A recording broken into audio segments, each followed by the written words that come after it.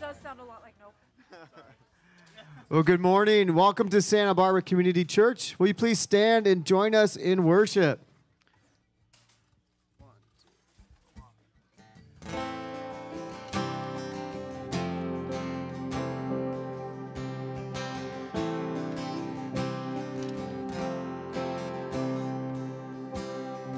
Who else commands all the hosts of heaven?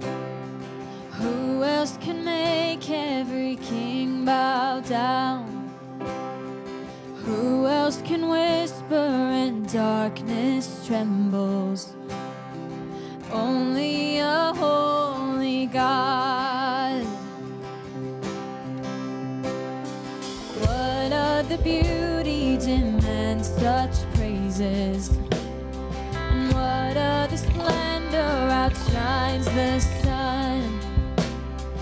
What other majesty rules with justice? Only a holy God. Come and behold him, the one and the only. Cry out, sing holy, forever a holy God. Come and worship the holy God.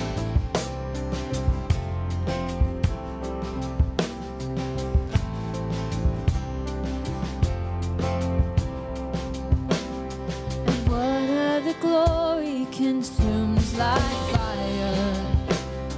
And what other power can raise the dead?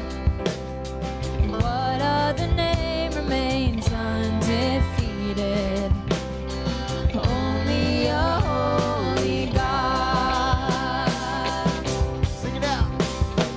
Come and behold him, the one and the only.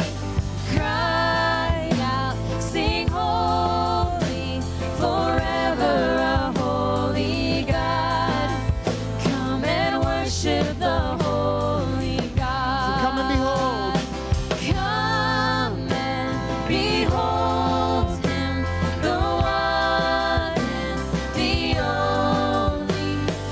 Cry out, sing holy, forever a holy God. Come and worship the holy God.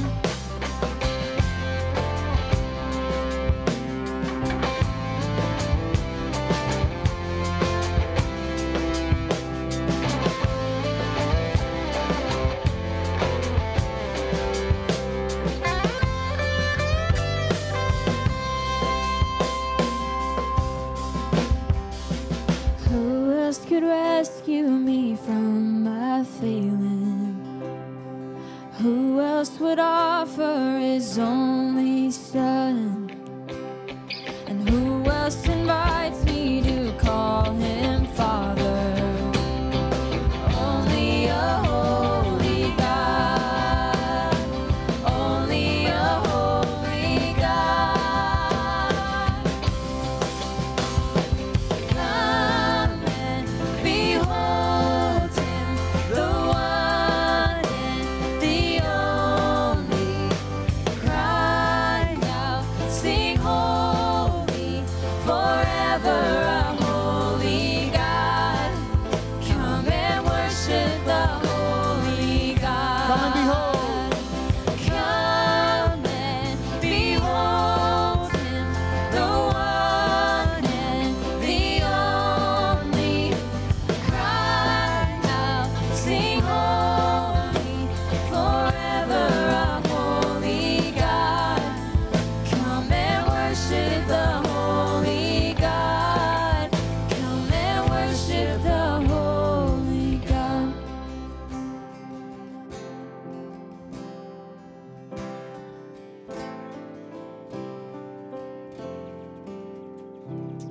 Amen. Amen. Good to be together. Welcome to Santa Barbara Community Church. And whether you're joining us online or on the patio, we're so excited to be together. united as one body of Christ. I'm going to read the lyrics of the next song we're going to sing, and I ask you just to reflect on these words. No sky contains, no doubt restrains all you are, the greatness of our God.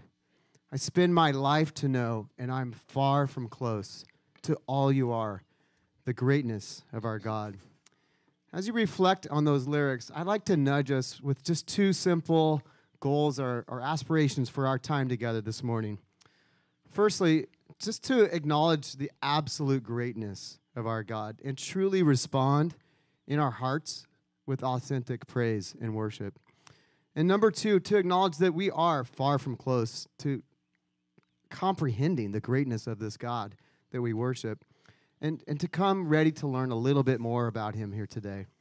So let's take a moment. Let's soften our hearts and prepare to worship God and hear from God today.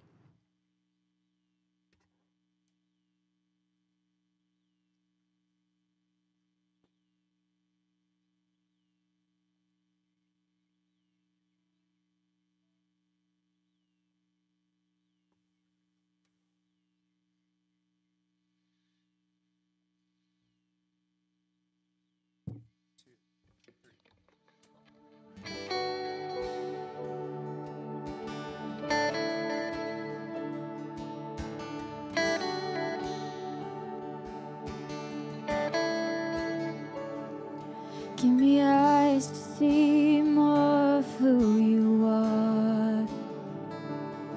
May what I behold still my anxious heart. Take what I have known and break it all apart. You, my God, are greater still, and no sky contains, and no doubt restrains all you are, the greatness of our God. I spend my life to know, and I'm far from close to all you are, the greatness of our God.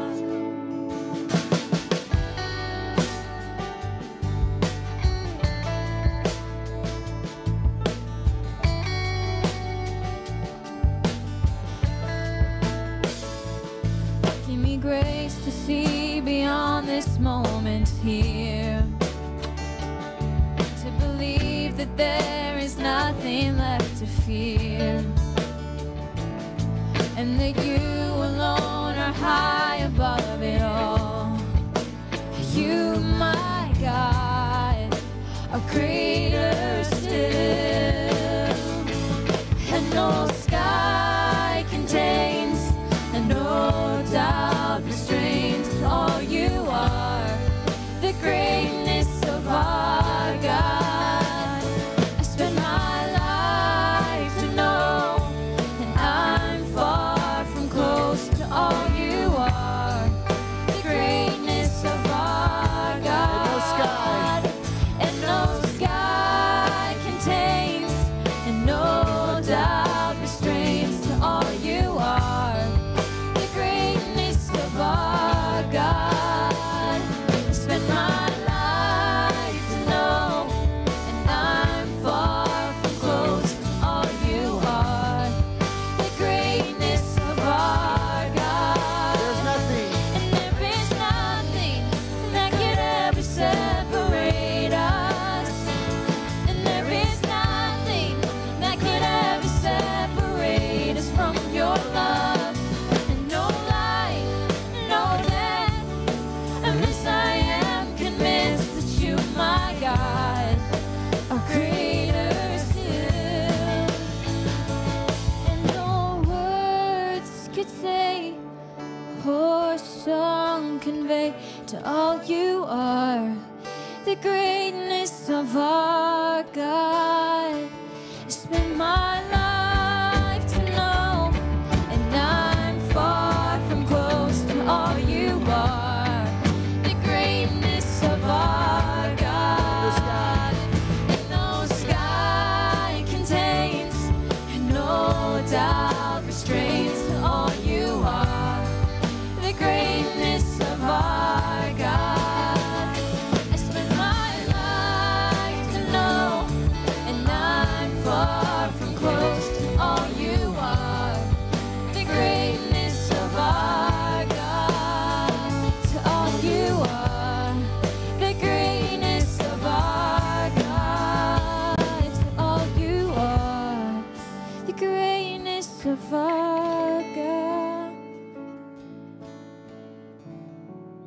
Amen. Amen. Well, go ahead and have a seat. Thank you. Amen.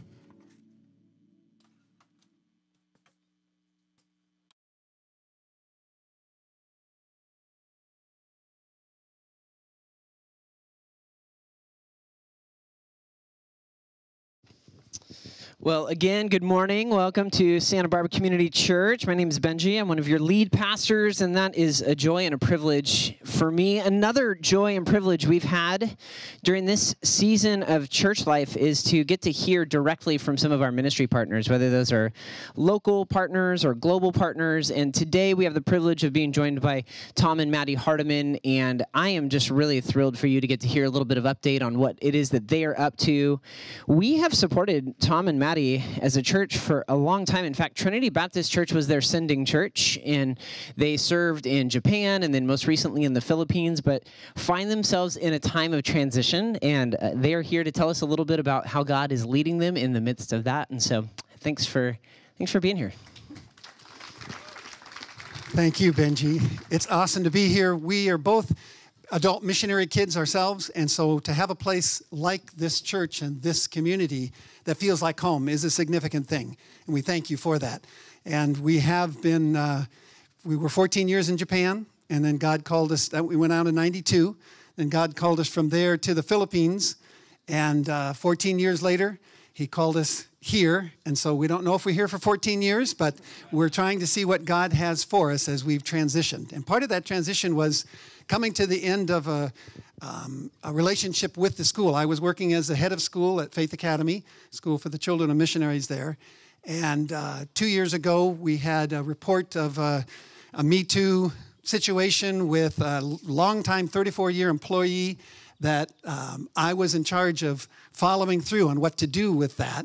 And the board clearly had an interest in this, and we fell down and fell out in different places in the end of that investigation, where it turned out that the accusations were unfounded, but the board wanted to move in one direction, and I really wanted to move in another, and it took us in a different place.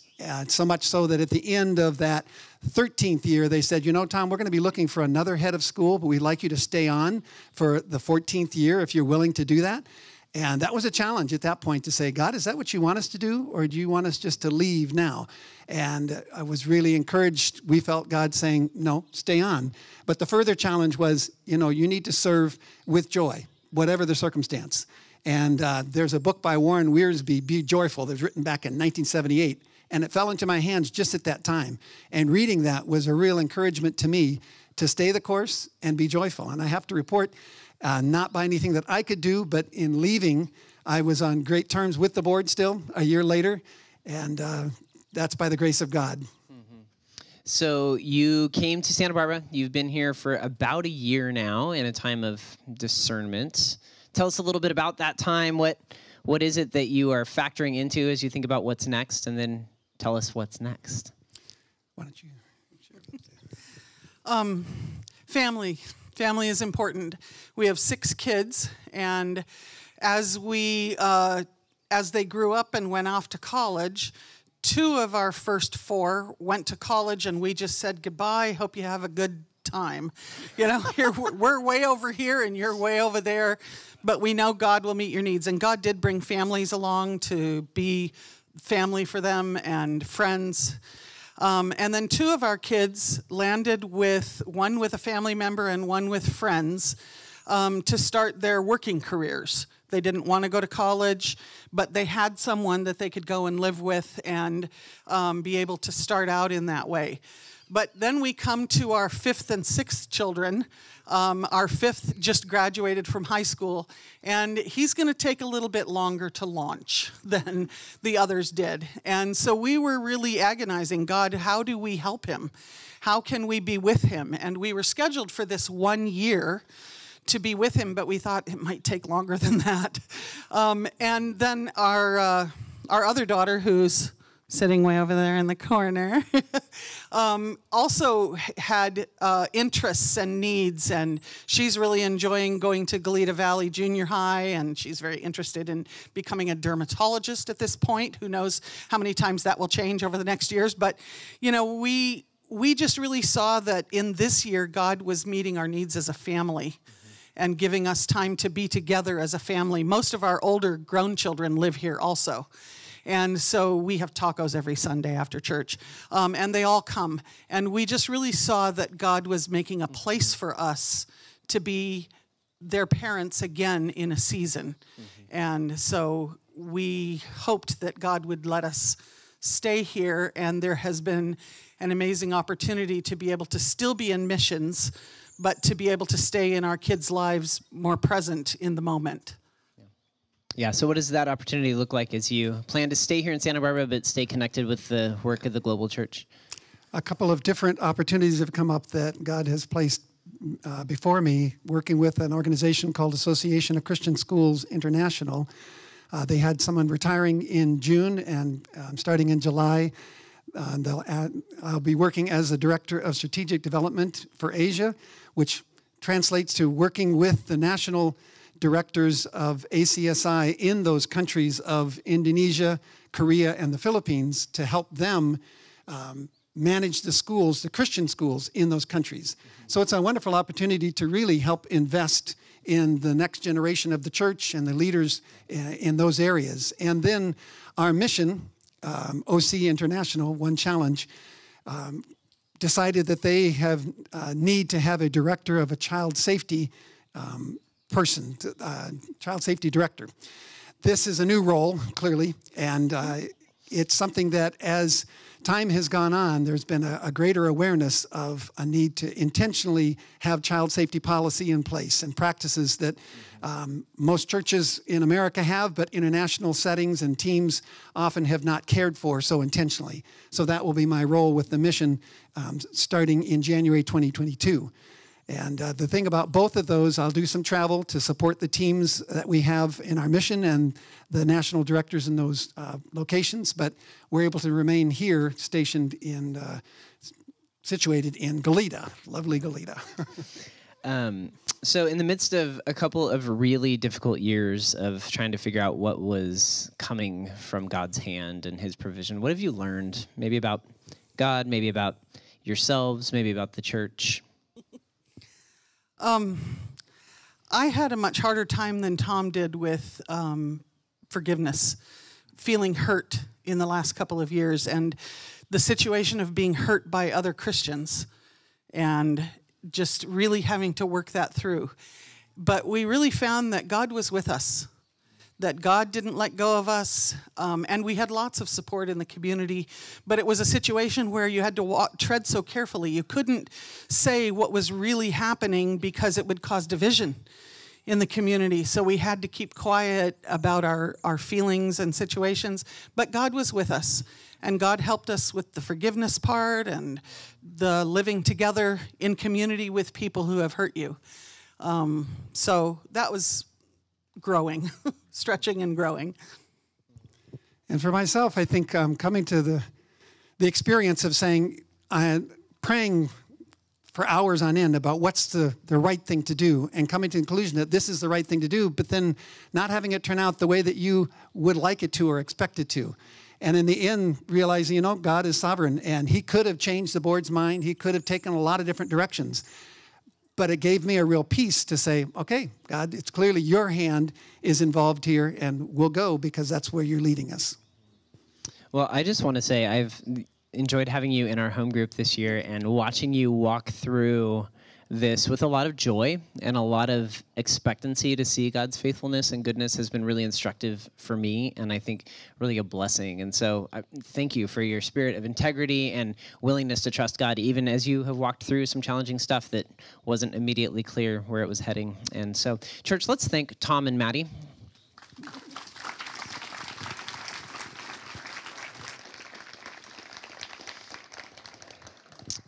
We are going to pray together. I'm going to pray for Tom and Maddie and many other things as well. So I'm going to give words to this prayer, but invite you to join your heart as we pray together. And we're going to use the words of Psalm 97 to give a frame and a voice. The Lord reigns. Let the earth be glad. Let the distant shores rejoice. Clouds and thick darkness surround him. Righteousness and justice are the foundation of his throne. Fire goes before him and consumes his foes on every side. His lightning lights up the world. The earth sees and trembles. The mountains melt like wax before the Lord of all the earth. The heavens proclaim his righteousness, and all peoples see his glory.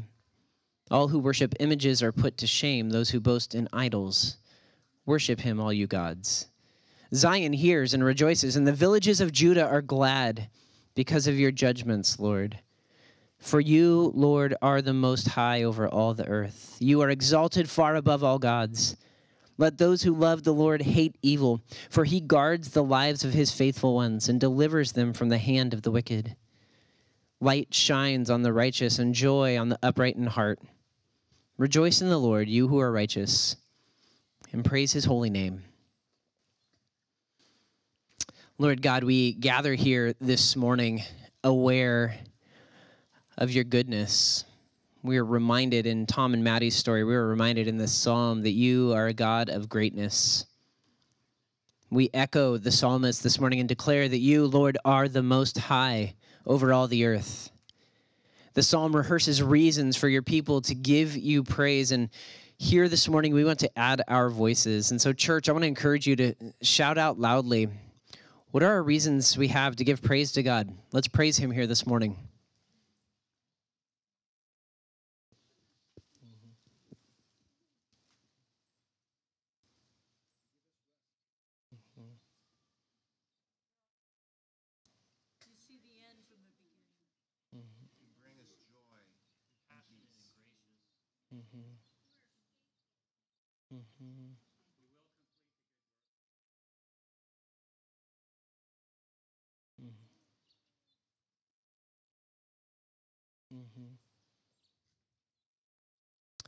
For these reasons and innumerable others, we give you praise. And this psalm reminds us that your greatness and your glory are the fuel for our joy. Light shines on the righteous and joy on the upright in heart. Lord, we thank you for our friends and ministry partners, the Hardimans, that they have embodied joy in the face of challenges. And Lord, we thank you for the gifts of your Spirit that have arisen even out of such a difficult transition, a confidence in your sovereignty, your Spirit working the gift of forgiveness into hearts that might have been tempted to go a different direction. Lord, time and again, you have shown yourself faithful and trustworthy in their lives, and we praise you for the direction and provision you have given them again. We pray your blessing on their new endeavors, that the character of your kingdom would be extended through Tom's new work avenues and through their time of caring intentionally for their family. Lord, would you be exalted and glorified, and would little pieces of their world look more and more like the kingdom of heaven because of their faithfulness to you. And Lord, even as we praise you for guiding the Hardimans through a season full of challenges, some among us are living in the middle of challenges and still awaiting your provision or your direction. Physical health crises or mental health crises, economic insecurity, relational brokenness. Our spiritual family is walking each of these roads, and we are aware again of our need for you. And we confess that it is okay to not be okay, because it's only as we embrace that truth that we meet your grace. Would you show yourself true to your promise in this psalm that he guards the lives of his faithful ones? We pray this for Jack Dawson and John Rowe and Cindy Hadidian in their fights against cancer, for Michelle Smith as she faces surgery, for Sandy McOwen's continued recovery. We pray especially for your nearness and guarding power for Annie Gupta, grieving the death of her father, and for Barb Loomer, grieving the death of her sister. Lord, would you administer comfort by the power of your Holy Spirit? Lord, this psalm makes clear your intolerance of injustice and wickedness. And we know all too well that we live in a world that is ravaged by sin and the effects of the fall. This week, even as we saw a measure of justice done in a courtroom in Minneapolis, we lament the ongoing injustice that plays out on the streets of our country. disproportionately affecting Black, brown, and Asian communities in ways that are often difficult for those who look like me to recognize. But Lord, this psalm insists that righteousness and justice are the foundation of your throne. Would you bring true justice to our land and use your people to help dismantle structures and ways of thinking and acting that do not look like your kingdom? And would you empower your people to be ambassadors of a different kingdom than the kingdoms of this world? Would we live out the psalmist's plea, let those who love the Lord hate evil, and give us a holy discontent to never settle until we see your kingdom come, your will be done on earth as it is in heaven. Finally, Lord, the psalm declares about you that the heavens proclaim his righteousness and all peoples see his glory. Lord, we pray to those ends as Steve will come to teach us from your word. Thank you for his giftedness, for his years of faithful service to our spiritual family. Again this morning, would you anoint his lips and honor his preparation so that we may better see your glory today, and having seen it, be better able to live as your people in the midst of a world that you love and are working to redeem. We pray all of this through the Son and by the Spirit. Amen. Well, in just a moment, one of our founding pastors, Steve Jolly, is going to come and open the word for us, and we are looking forward to that. Two quick announcements for you.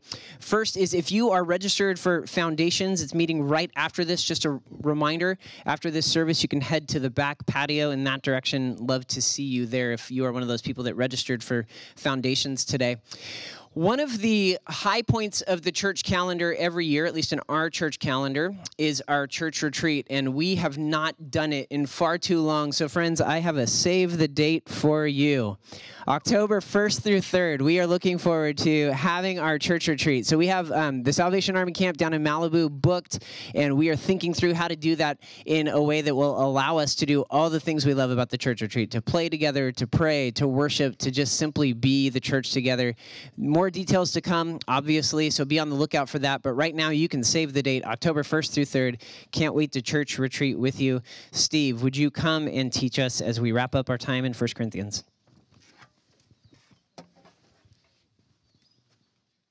You could grab your Bibles or your devices, turn to 1 Corinthians as we wrap up our study here. We've started in 1 Corinthians way back in September, and we're going to finish it up here today. The last couple of weeks has really been the climax in chapter 15 of this great letter to the church in Corinth. And we've seen in that chapter the resurrection of Christ, the teaching of his conquering of death, and then consequently the fact that we look forward to a wonderful resurrection in our life, a bodily existence where all our pains and sorrows will be gone. And it's really the climax not only of this letter to the church at Corinth, but the climax really, I believe, of our faith. And so we've spent 2 weeks looking at that, and you could come to chapter 16 and think, well, what's there left to say? We eagerly await their resurrection of Christ, the return of Christ and our resurrection, and there's really not much to do. And Paul, in a sense, in chapter 16 is saying to the church in Corinth and also to us, whoa, hold on, not so fast. You have work to do as we await our resurrection. This whole section really begins in chapter 15, verse 58. So I want you to look at that verse, and it'll kind of set the context for all that's going to come in a rather disjointed passage as we end this letter. So chapter 15, verse 58, Paul says, "Therefore, my dear brothers and sisters, stand firm.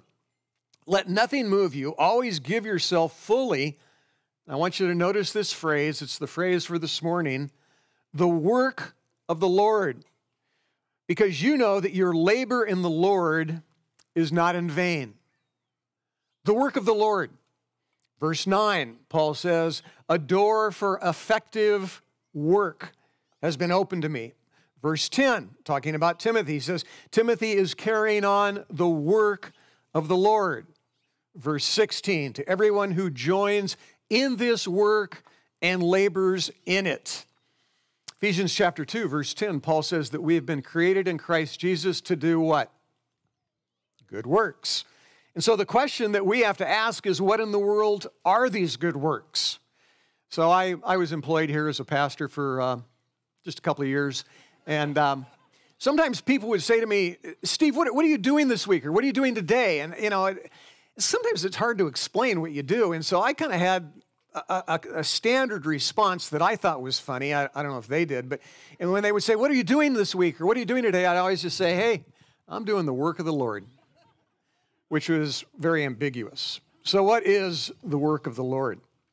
I had a friend of mine who, his whole life, he wanted to be a cattle rancher, but he really didn't have any experience in cattle ranching. He was a businessman and wore nice clothes and went to business meetings and dealt with a lot of big numbers and that sort of thing.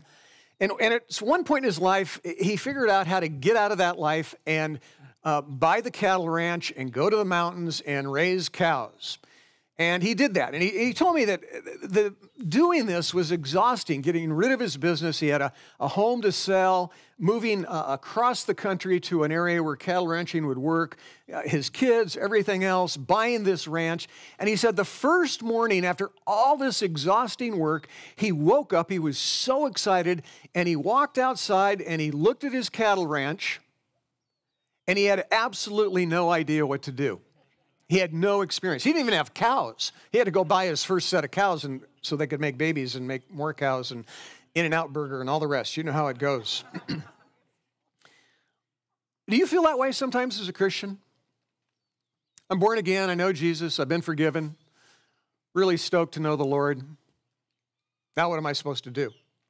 Well, we could spend months talking about that, but since we're a Bible church, we're just going to look at chapter 16. And Paul answers that question, what is the work of the Lord, in two ways. First of all, to care for other believers materially through giving, and then secondly, to care for other believers spiritually through relationships. So that's what we're going to look at here. We've got work to do. Let's dig in.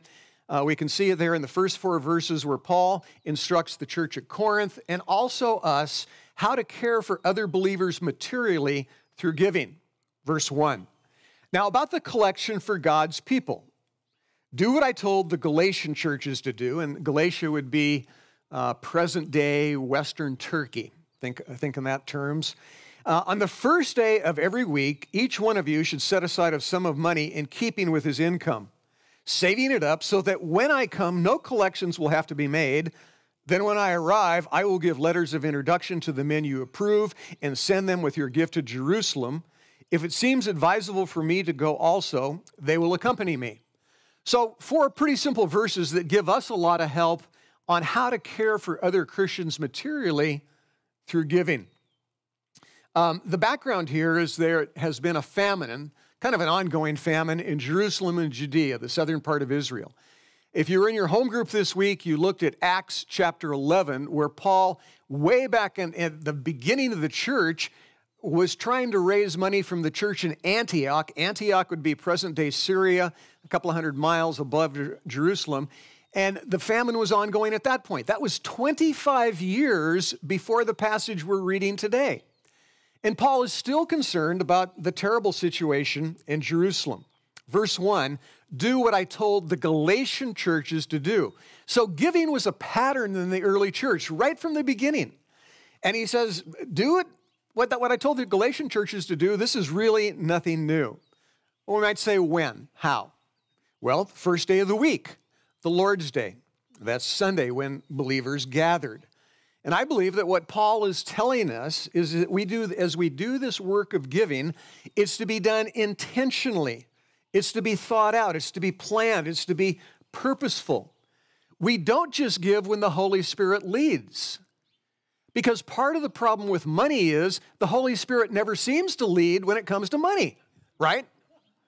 And so Paul says, I want you to think about this and plan it. If you just wait to see if you're moved by a couple of Andy's worship songs on how much you're going to give, you're going to kind of miss the point. First day of the week is Sunday, and it points to the fact that giving was an act of worship. 2 great chapters, if you're more interested in giving in the New Testament, are 2 Corinthians 8 and 9. But in 2 Corinthians 9:12, Paul says this service that you perform of giving is not only supplying the needs of God's people, but is also overflowing in many expressions of thanks to to God. In other words, giving of our finances is worship. So I've got a question for you. How many of you think, maybe subconsciously, of your giving as paying the bills?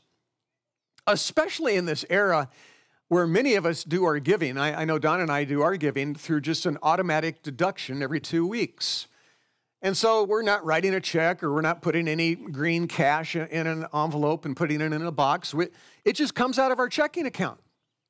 So we have our gas bill and we have our electric bill and we have the trash bill and then we have Cox Cable that we hate. Yeah. And then we have our giving to Santa Barbara Community Church. And sometimes in this era, it can feel like, well, it's just another bill. Oh, no, folks. We need to remember, first day of the week, it's an act of worship. And however you do this, I just want to encourage you to remind yourself that this is an act of worshiping God. Now, the big question, of course, is how much and who should do it. Verse 2 says, each one of you. Now, if you need to know the ins and outs of the Greek language, that means each one of you. In other words, it's kind of an all-inclusive phrase. And how much should we give? If you're thinking, is this gross or is it net? Is it tax deductible? Is it 10% or 8% or 11% or whatever it is? If you're thinking along those terms, you've probably missed the point. Do you know in the New Testament there is no mention of a percentage of what we should give? Only that giving should be done joyfully, generously, and in keeping with one's income. Wonderfully ambiguous, but I'll give you a little bit of an interpretation. I believe that the person who makes $200,000 a year should probably give a much larger percentage of their income for the work of the Lord as an act of worship than the person who makes $30,000 a year.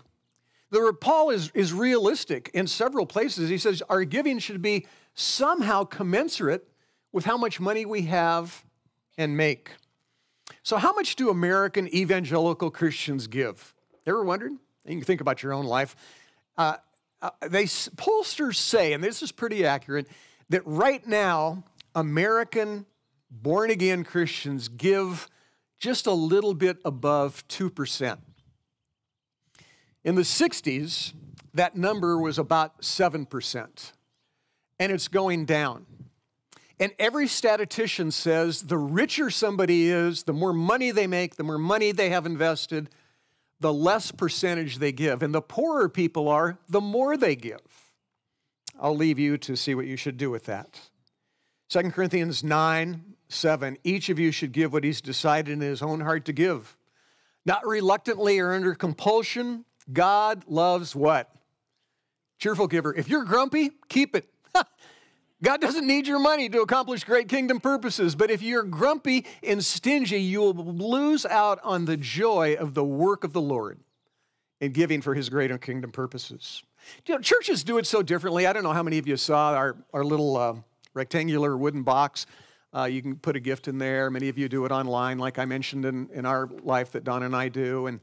But churches do it differently. Pass a plate, that's actually a good thing. I think it highlights the fact that it's worship to do that on a Sunday service for any church. But, you know, we've had a long-standing, like 40-plus years relationship with the Church of God of Tegucigalpa in Honduras.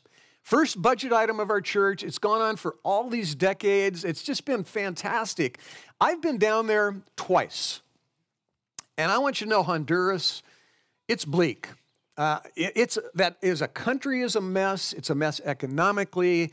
It's just really a tough situation. But our sister church really emphasizes giving. And I want to tell you a little what they do. They when I was down there one time, they had a pledge where they wanted everybody in the church to say how much they were going to give that year. And then, it was your choice. And then they kind of kept track of it. And they had a wall in the church. And there was a big piece of paper up on the wall as you came in, and it said how much you promised. So it would say, Ben Patterson and Loretta Patterson, $50 a month. And you could check to see if they gave that much last month. So I'm going to suggest that maybe we try that here. That'd go over really well, wouldn't it? Wow. The situation in Corinth is not unlike the situation that we are involved with in our sister church in Tegucigalpa, Honduras. I mean, the believers in Corinth, 99% of them would never meet the believers in Jerusalem, just as the vast majority of our church is never going to meet our brothers and sisters in Honduras. But we have the privilege to do the work of the Lord and participate in this giving. Okay, we got a little bit more work to do. What is the work of the Lord? It is to care through other believers through giving. Secondly, the work of the Lord is to care through other believers spiritually through relationships. Now, in the rest of the chapter, which is a little disjointed, and I'm just going to walk us through this, we see an example of how churches and individual Christians are spiritually interdependent and interrelated as they care for one another through spiritual relationships. So we're fond of saying here at Santa Barbara Community Church that the Christian life was never meant to be lived alone or in isolation, which undoubtedly makes a lot of the introverts here a little nervous. I want you to know it's going to be okay. God does not require you to change your personality to have relationships in the church. But as we go through this disjointed kind of section here at the end, I'm going to just read through it, make some comments. I want you to notice a couple of things. First of all, there are no less than 5 Roman provinces mentioned in chapter 16. Verse 1, Galatia. Verse 3, Judea. Verse 3, Macedonia. Verse 15, Achaia. Verse 19, Asia. These are huge Roman provinces that are very different from one another culturally. The conditions, some were more Eastern, some were more European. There's Jews and Arabs. There's Greeks and Gentiles. Urban and rural. From the very beginning, the church was very diverse. It was multi-ethnic, made up of all kinds of different congregations. And the church very quickly, after Acts 2 and the beginning of the church, became international. I always also want you to notice, and this will be obvious as we go through this, that there are 7 different individuals named, some of whom we really don't know anything about, along with kind of a longer list of what they'd simply refer to as the brothers. So there's a lot of people in this chapter. So let's take a look at it. Verse 5, this is a little bit about Paul's plans. He's got some plans, and he says this: after I go through Macedonia, think present-day Greece, I will come to you, for I will be going through Macedonia. Perhaps I'll stay with you for a while or even spend the winter so that you can help me on my journey wherever I go. I do not want to see you now and make only a passing visit. In other words, I don't want to just come for a day or two. I hope to spend some time with you, if the Lord permits. But I will stay on at Ephesus, that's where he's writing from, until Pentecost, because a great door for effective work, there's that word again, has opened to me, and there are many who oppose me. So Paul is in Ephesus, and he says, I'm going to come visit you again, but I'm going to wait till Pentecost. Pentecost is in the spring. So he's going to get through the winter, some bad weather and all the rest. And he says, I'm going to come, and I'm not going to just come for a passing time. I'm going to come to spend time with you, a lot of time. So think how you'd feel when, Aunt Susie from Illinois says, hey, I'm going to come for a visit, 6 months. And you think, oh no. Well, that's kind of what's happening here. Paul is saying, I'm going to come, and I want to spend a lot of time with you. Why? Because Paul wants to encourage, Paul wants to strengthen through relationship this church that has had so many struggles. Church life. So I listened to a fascinating podcast this week about a Scottish pastor. If you want to look this up, it's on The World and Everything in It, Marvin Olasky's interviews. And he interviewed a Scottish pastor who grew up in a horrible section of Scotland. This guy was a gangster. Think knives, guns, lots of drugs, spent time in prison. Really bad situation. And as he got out of a short-term prison stint as a very young man, a friend of his introduced him to Jesus. And this pastor said, man, in this wonderful Scottish accent, he said, I fell in love with Jesus. I fell in love with the Bible, but I couldn't stand the church. He said, what I thought was the church is, he says, you go into a building, pre-COVID, and you go into a building, and you see a bunch of people that you don't know, and then you have to act like you like them, and then you go home and you don't see them for weeks or maybe months on end again. I hope nobody feels like that here. The church is full of difficult, as Maddie Hardiman just said a few minutes ago, some of the pain and hurt that she had in her life. But the church is full of imperfect, irregular people who are called to do the work of the Lord by spiritually walking alongside one another through spiritual relationships. Well, verses 10 and 11, we get a little reference to Timothy. Remember, Timothy is Paul's young protege, his sidekick, if you will, and he says, Timothy, if Timothy comes, see to it that he has nothing to fear while he is with you. What a weird verse. He says, Timothy might show up. Make sure that he's not afraid of you. We'll get to that in just a second. For he is carrying on, here's our phrase again, the work of the Lord, just as I am. No one then should refuse to accept him. Send him on his way in peace so that he may return to me. I'm expecting him along with the brothers. Wow. He's carrying on the work of the Lord. Now, why would Timothy be fearful of going to the church in Corinth? We don't really know. But here's my take. This is one weird church. This is a church that is not easy to get along with. They're immature. Paul has already called them babies. And Timothy, I think we can fairly deduce from the scriptures, was shy, young, possibly an introvert, very wonderful guy that was Paul's sidekick in ministry. And Paul says, don't chew this guy up. You know, let him come and let him minister to you, but send him back to me happy.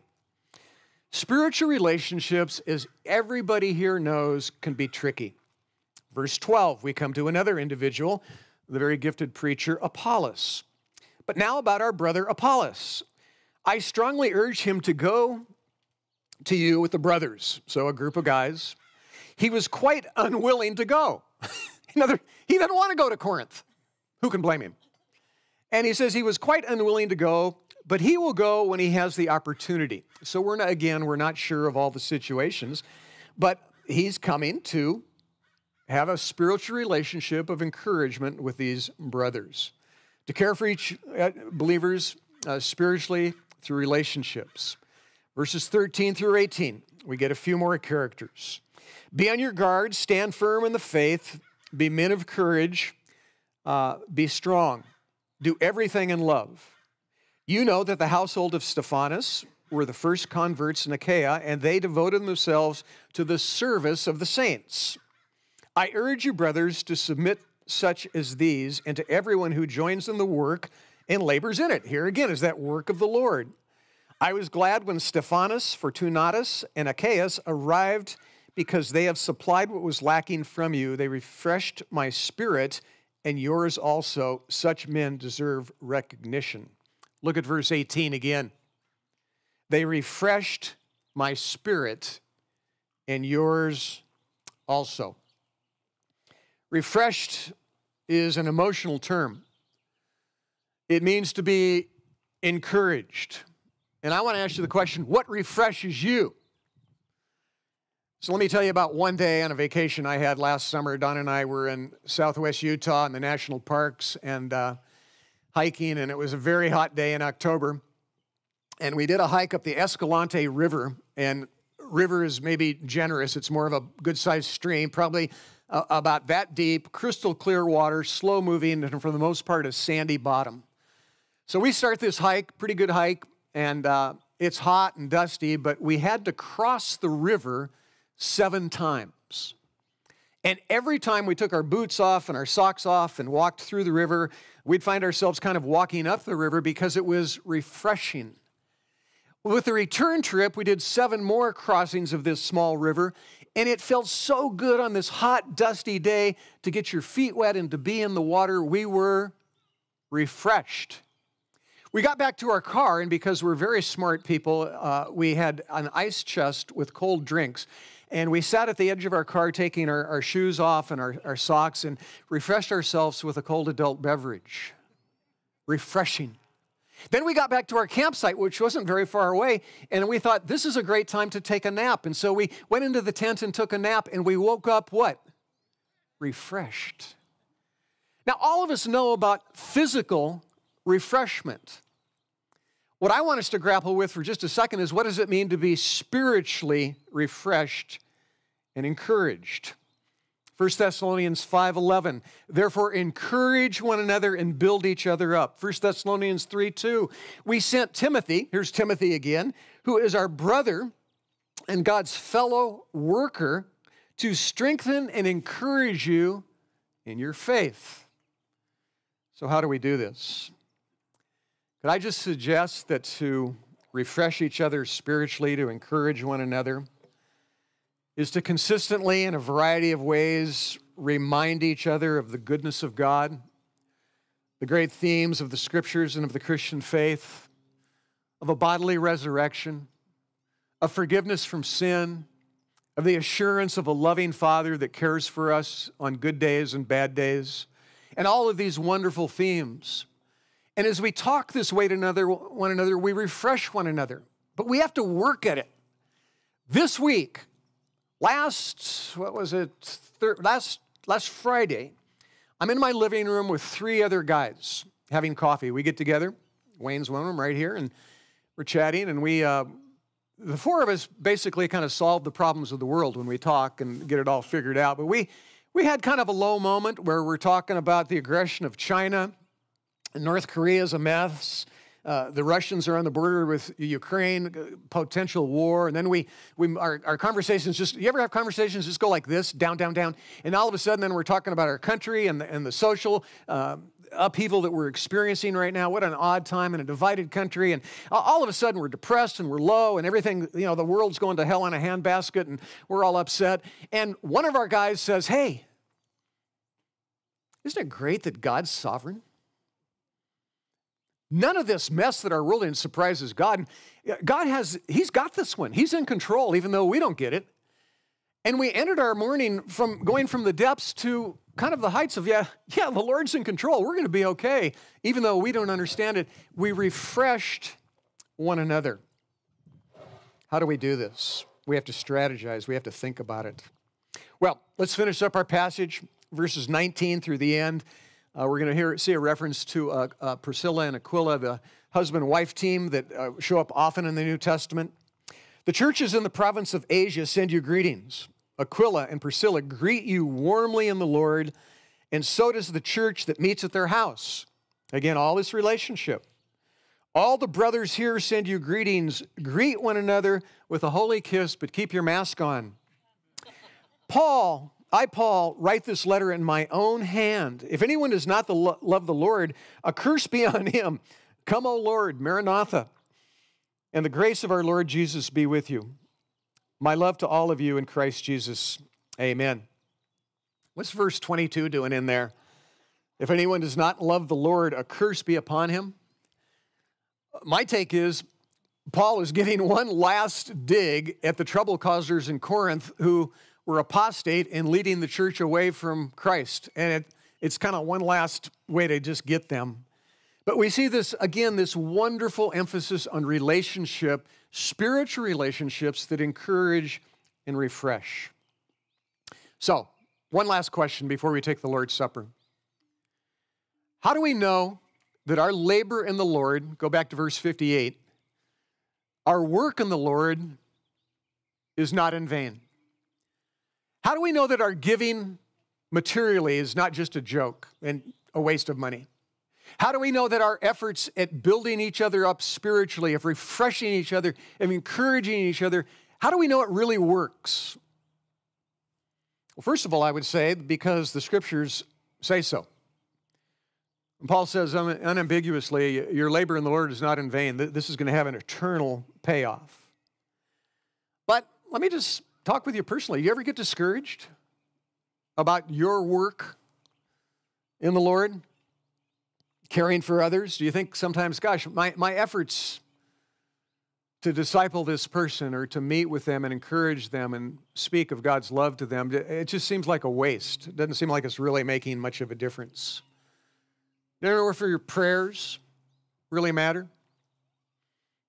I'm thinking of those who work with youth, teaching Sunday school, maybe Young Life. Does it really matter? I'm thinking of those of you who have maybe met faithfully with an individual to encourage them and love them towards Jesus for months or even years, only to see them kind of drift away. I'm thinking of those of you who lead small groups of all different varieties in our church and elsewhere. Is it worth it? I'm thinking of those of you who work with junior high students. Wow. 45 years ago, I was a junior high pastor, and I think I was a pretty bad one. As I reflect on it, I had one experience. I just had one of these things that came back to me. I went to San Marcos Christian Camp up by Cold Springs Tavern. Do you know where? Gorgeous camp. 2 weeks ago, I went to pick up my grandson, Tully, who was there with a bunch of the high school students.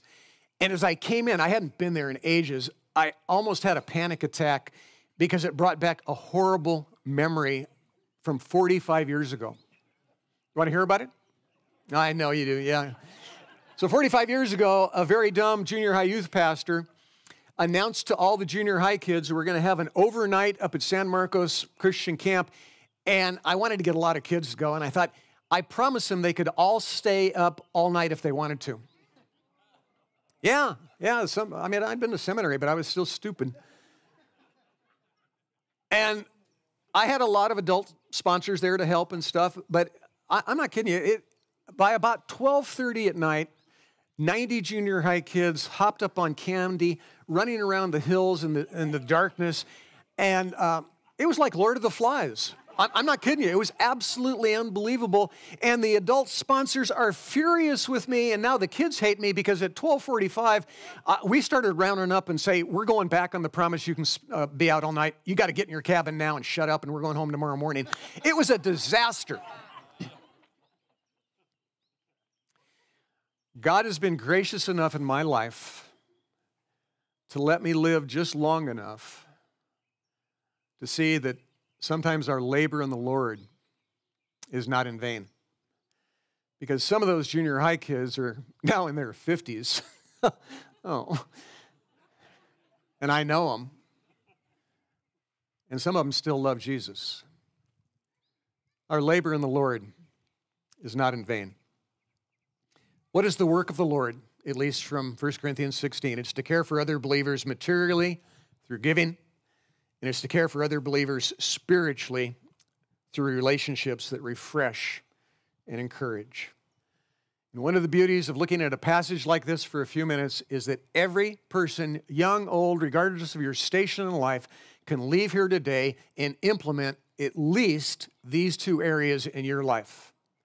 In your own way, as God directs. But this is such a wonderful passage to put into practice beginning immediately. Well, verse 23, the grace of our Lord Jesus be with you.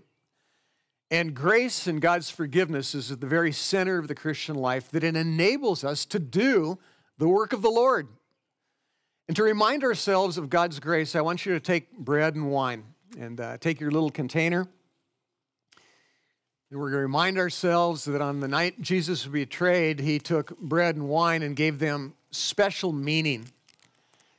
He took the bread and he passed it around to some of his followers, the disciples, and he said, "This is my body. Eat." Let's eat.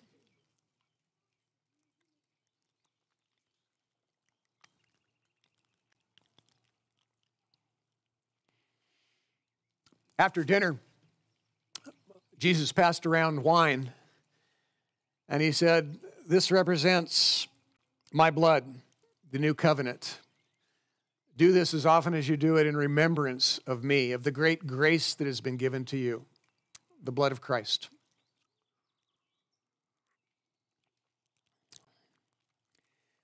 Jesus, we're so thankful for your amazing sacrifice that allows us to live. We're thankful that forgiveness and grace is at the very center of the Christian life. And because of the freedom we experience through that grace, we have the ability to do imperfectly with your power the work of the Lord. What a gift.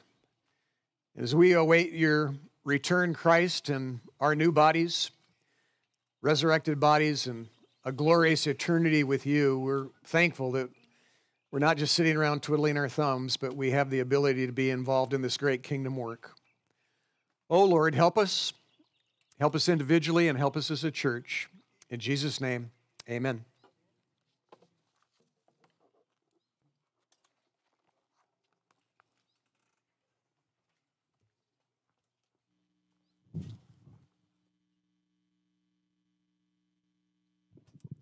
Thank you, Steve. We're so grateful for your teaching.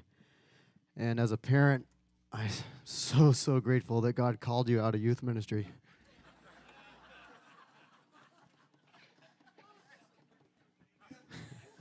Sorry. Love you, buddy. Why don't you stand and join us in worship? We're going to put our masks back on and respond to this amazing time we've had to think about how God calls us to his work.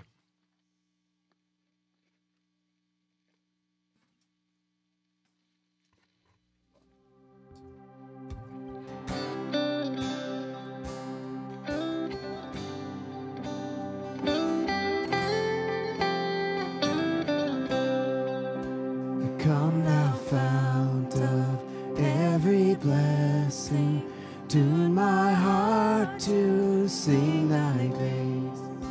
Streams of mercy never ceasing, call for songs of loudest praise. Teach me some melodious sonnet, sung by flaming tongues above. Praise his name, I'm fixed upon it, name of God's redeeming love.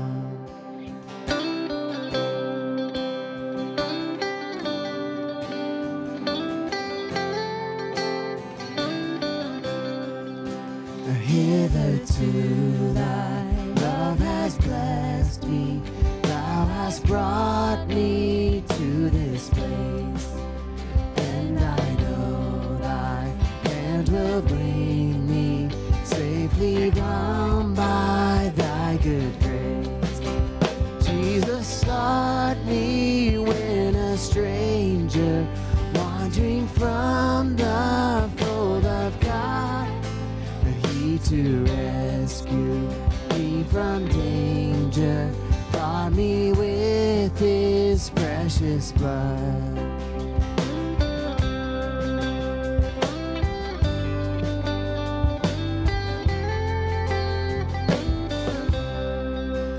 Oh, to grace, how great a debtor daily I'm constrained to be. Let thy goodness, like a fetter, bind my wandering heart to thee. To wander, Lord, I feel it, prone to leave the God I love. Here's my heart, oh, take and seal it for thy courts above.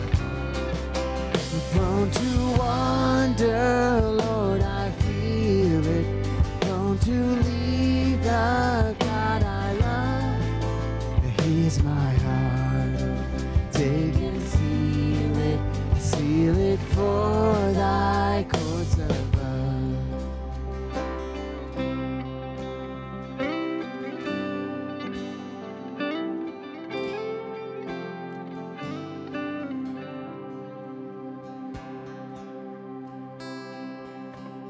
Take my voice and let me sing, always only for my King. Take my lips and let them be filled with messages from thee. Take my silver and my gold, not a mite would I withhold. Take my intellect and use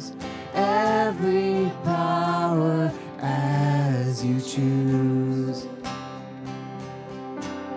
Here am I,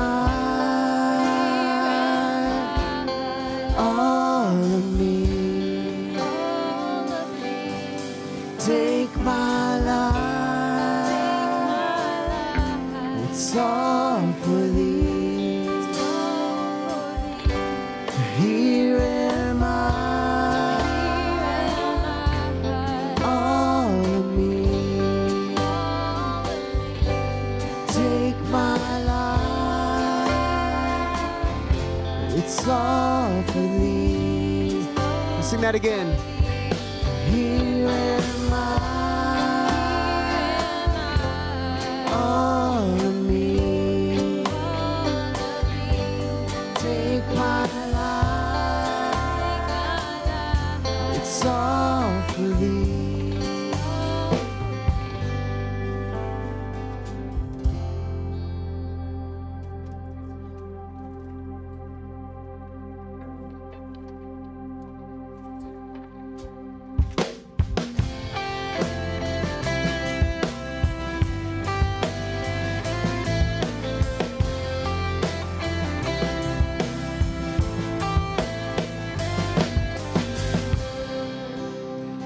I need you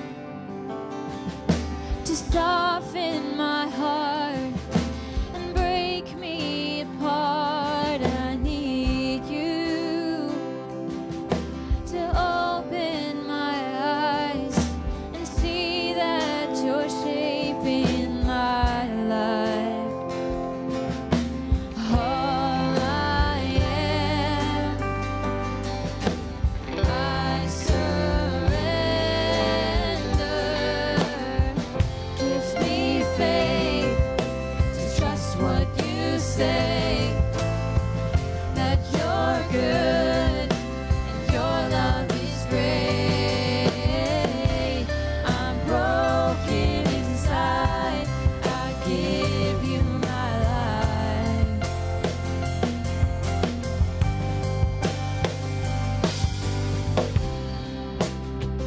I need you to soften my heart and break me apart. Oh, I need you to pierce through the dark and cleanse every part of me. All I am, I surrender. Gives me faith to trust what you say, that you're good and your love is great. I'm broken inside, I give you my life.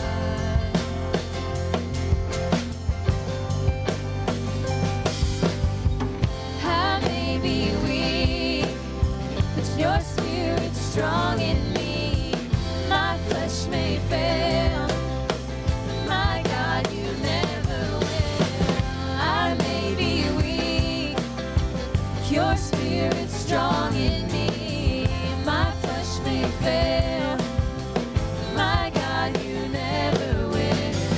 Give me faith to trust what you say, that you're good and your love is great. I'm broken inside, I give you my life.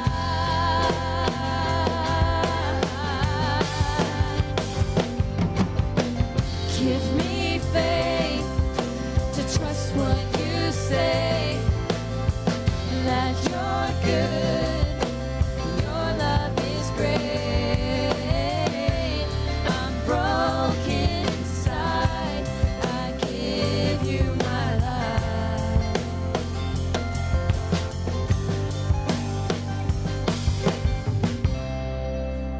Amen. Well, church, we're going to receive the benediction. I picked a couple of verses that really stood out to me from chapter 16. Steve suggested the Holy Kiss one, but I'm going to go with verses 13 and 14. And I'm going to read these in two different translations here. I got the NIV, and then I'm going to follow up with the Message. So here we go. Be on your guard. Stand firm in the faith. Be courageous. Be strong, and do everything in love. And in the Message, it says, keep your eyes open. Hold tight to your convictions. Give it all you've got. Be resolute and love without stopping. Amen, church. Have a great week.